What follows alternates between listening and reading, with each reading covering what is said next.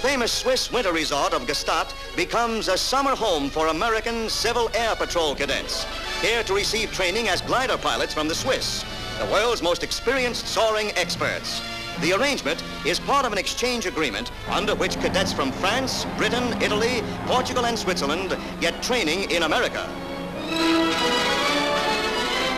The gliders are towed to 2,000 feet high before being cut loose to soar on the same west winds which in winter sweep the powdery skiing snows into the picturesque valley. The Swiss instructors go along, but it's the cadets who handle the controls.